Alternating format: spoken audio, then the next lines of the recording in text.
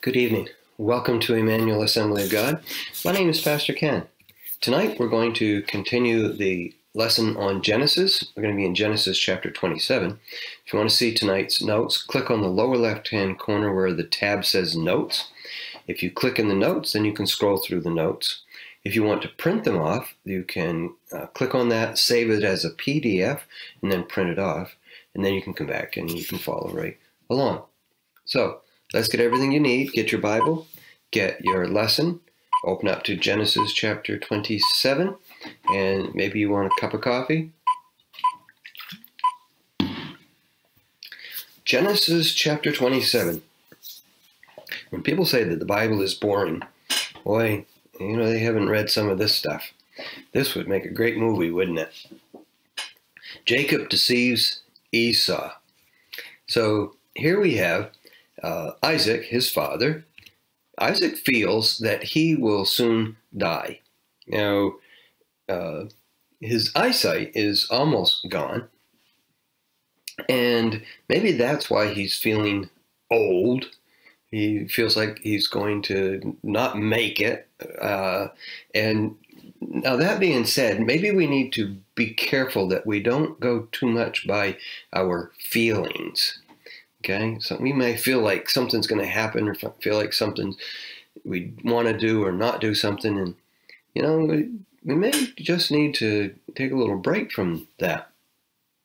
So he calls in Esau, his oldest son, and he said, "Make me some savory food just the way that I like it. You know how I love it." He said, "Then I will bless you before I die." And he tells Esau that he's going to. I'm about ready to die. So Isaac was 137 years old at this time. Now, he would live for another 43 years. So he may think he's got one foot in the grave, but he really doesn't. Now, he may be wanting to get this done before he loses his faculties. Maybe he's pushing this. I'm not sure, but he wants to do this, and he's determined. Now, question number 2, Isaac seemed to love the game Esau prepared for him. However, the text indicates something else is going on here also. He was proud, as every dad is, of their sons' and daughters' accomplishments. But he was proud that Esau was a great hunter, and so he was really proud of those hunting capabilities. And the fact that it came with some juicy food, well, that was just better. Now, we will learn later at the end of our lesson today. But I need to grab a hold of that and pull it to the front, okay? We learn later in the story that he couldn't tell the difference between game and home cooked. Now, what does that say? It might say that not only was his sight going, but maybe his taste was going too also. But isn't it funny about our taste, how we like something or we don't like something, or when we think that someone has something special, you know?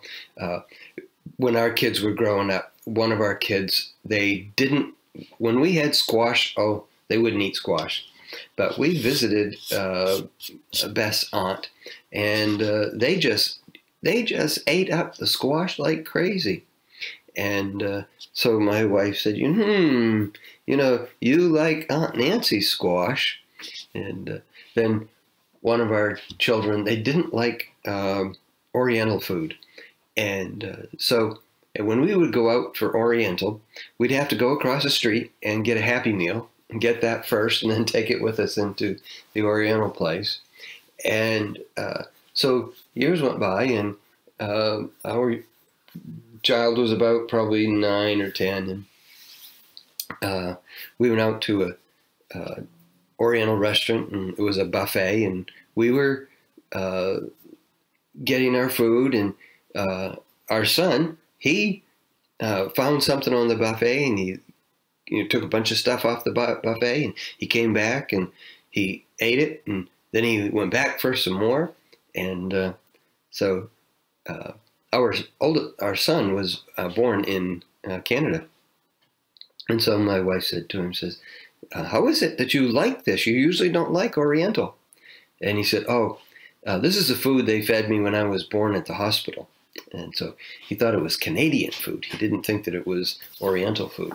But it's amazing how that when we think something is one thing, how that we like it. And if we think it's something else, we're not so well.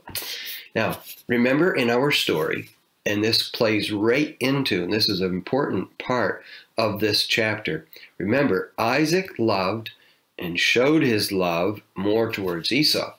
And Rebekah loved Jacob and showed her love more towards Jacob. God had told Rebekah, remember, that the older would serve the younger. And that was before the boys were even born. Isaac knew the prophecy, and still he was determined to bless Esau. Now, that gives us pause to think, Isaac, what are you doing? You know what the prophecy was. Sometimes we as guys, our wives tell us something, and until we see it ourselves, we act badly, and we say, oh, I don't believe it. I have to see it for myself. Maybe that's what, or maybe he was really determined that he was going to bless, even though that's what the prophecy said, he was going to bless Esau.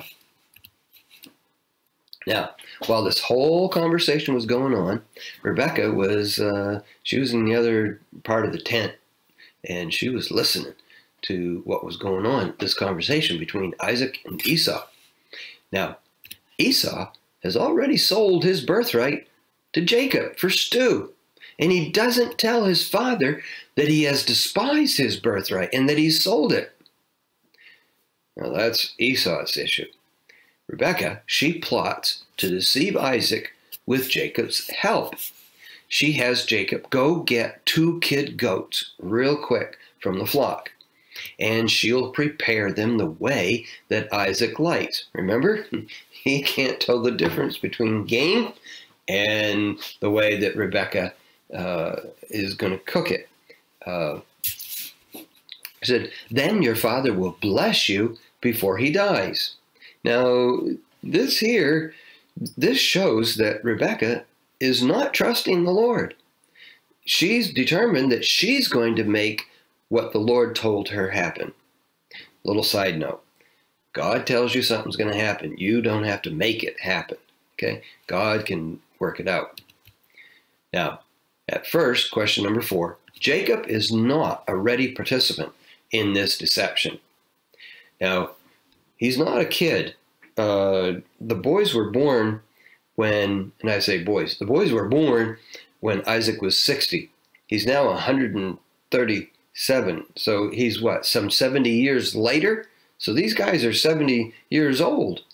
And so Jacob's not ready to do this. He says, Esau is a hairy man. He's got hair. When he was born, he looked like a garment. And here I am, I'm smooth skinned. And his dad might want to touch me. And if he touches me, oh, I'm dead meat. He's going to find out I am not Esau. And that's going to bring a curse on me and not a blessing. And Rebekah said, no, remember, she's determined she's going to make this work. She said she would take the curse on herself. Now, we can't do that. If you mess up, you got to bear the responsibility for it. If I mess up, I got to take the responsibility for it. I can say, if you mess up, I'll take the credit or the responsibility, but ultimately you're going to pay the price. But she says to him, just do as I say. I got it all figured out, but obey me. And being his mother, well, then question number 5, Rebekah, she just by coincidence, she had some of Esau's clothes with her. She has been preparing for this day. Now those clothes smelled like Esau. Those of you that are parents, you can probably identify with this as your kids' clothes. And sometimes you need to go in and take them and go wash them, okay? So she always had it the ready. She was ready for this day. And so she took those clothes and she put goat skin on Jacob's hands and tied them and put his clothes on him. And then she put goat skin around Jacob's neck and fastened that on there. And then when the food was ready, she sent Jacob in to his father. Now, question number 6, Jacob deceives his father with one lie after another. You know, that's the thing about lying, isn't it? You tell one lie and then you get another lie and another lie and another lie. One time there was a little boy that was testifying in court, and the prosecutor, you know, he said, "Your dad, someone told you what to say today, didn't they?" And the little boy said, "Yes." And he said, "Who was it?" He says, "It was my dad." He says, "Yeah. And what did he tell you to say?" And the little boy said, "He told me to tell the truth." He thought that he was going to say something that would be what his father wanted him to say. But, you know, when you're always telling the truth, you don't have to worry about what you said. So when Jacob speaks, Isaac asks him, "Who are you, my son?" And Jacob says, "I am Esau, your firstborn. Rise up, come and eat. Bless me." And now Isaac suspects that something is awry. He says, so he starts off with, "How come you back so soon? What's going on?" You know? And Jacob says, "Because the Lord, your God, brought it to me." Now, I want you to see something here. Notice that Jacob says, "Because the Lord, your God, brought it to me." We're not, in this passage, right now, we're not sure how close Jacob was to serving the Lord at this point. And so, you know, if he's lying, he doesn't want to give credit that the Lord, my God, has helped me. He put it, "The Lord, your God, brought it to me." And then Isaac asked just exactly what that Jacob was afraid was going to happen. Isaac asked for him to come closer to see if it really is Esau. And now Jacob was right that his father would want to touch him. And then Isaac felt the goat hair on Jacob, and he said, "No, the voice is Jacob, but the hands are Esau." And then he asks again, "Are you really my son Esau?" And now he ate the food, and then he told Jacob, even though he was pretending to be Esau, he said, "Here, come here, give me a kiss. Kiss your father." And so he did. And when he did, Isaac pulled him in, and he could feel the hair on the back of Jacob's neck, and he smelled the clothes. It's Esau. So here's the blessing in question number 8, verses 27 to 29. "The smell of my son is like the smell of a field blessed by God." Have you ever smelled grass after a rain? Oh, that's a wonderful smell. He says, "May God give you the dew of heaven and the fatness of the earth. May he give you plenty of grain and plenty of wine. Let peoples serve you and be master over your brethren. Let your mother's sons bow down to you. Cursed be those who curse you, and blessed are those who bless you." Now, I find it curious that Isaac slips in here, "Let your mother's sons bow down to you." So far, we only see 2 sons. Maybe he's thinking that it's possible that Rebecca might have another child. So he's, he laying it out there. Question number 9. Jacob slips away, goes back to his mother. He takes the dishes back. Whew. Well, a little while later, Esau returned from hunting, and he has prepared the savory food just the way Dad likes it, and he took it into his father. "Arise, father, eat, and then bless me." And Isaac says, "Who are you, my son? Who are you?" And Esau says, "I'm Esau, your firstborn son." Isaac suddenly realizes what has happened. He has been deceived. Now, the text says that Isaac trembled exceedingly, that he was just shaking, almost shaking violently. The reason being, he knows that he's guilty of trying to give what belonged to Jacob, to give it away. Isaac knew the prophecy, yet he was trying to give it to Esau. Now, he has not been successful, and he must give a secondary blessing to Esau. Esau realizes that he was being held accountable for selling his birthright. All of this did not justify Rebekah and Jacob's deception. They did not trust God to bring this about in his time. But Esau, he is so angry. Now, Esau's blessing was confirmation of the prophecy.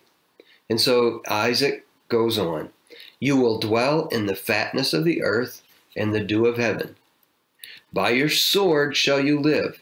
Your life will not be easy. You shall serve your brother." And he says, "When you become reckless, you shall break his yoke from your neck." Now, Esau's anger, verses 41 and 42. Esau swore that when his father died, he's going to kill Jacob. He was really, really angry. Now, in that anger, Isaac may have doubted that God really spoke to Rebekah. Esau, he sold his birthright. So why is he so angry? When Isaac said he was going to bless Esau, Esau should have fessed up. "I sold it to Jacob." Maybe now Esau thinks he will put one over on Jacob, because he says here, his name really is Jacob, or supplanter, or trickster, or rascal. It's so funny. People do something wrong, and then they get angry at others around them. Everyone else's fault. They don't take responsibility. So Rebekah, she hears of Esau's vow. I'm sure they probably heard that vow in the next county. He probably bellowed. And so he calls for Jacob, and she says, "Flee to my brother in Haran until Esau's anger cools, and then I will send and bring you home from there." Now, Rebekah, question number 13, Rebekah also hoped for Jacob to take a wife of her family back in Haran. Esau's wives were a constant grief to Rebekah. She says, "What good will my life be if Jacob takes a wife like them?" So Jacob fled from his brother to Haran. Well, that's our lesson for this evening. So glad that you were with us tonight. Let's close in prayer. Father, we are reminded that you do speak to us and you give us promises. Lord, in this lesson, we learn that we do not have to help you out. You are able to bring things about in your timing. And it doesn't go well when we try to do stuff in our own thoughts and reasoning. help us to do that which is right. Lord, we pray for each one here today. May the grace of God be theirs. Pray that you would strengthen those that are weak. Pray for those that are sick, Lord, you would bring a touch upon them. Watch over us this week, we pray.